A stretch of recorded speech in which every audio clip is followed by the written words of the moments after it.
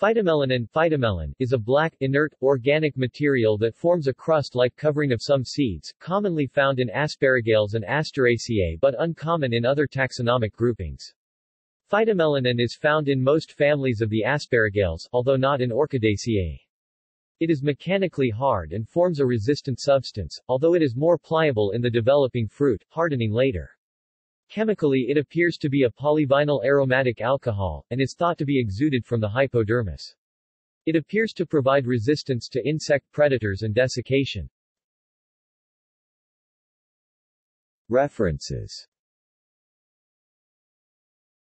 Bibliography.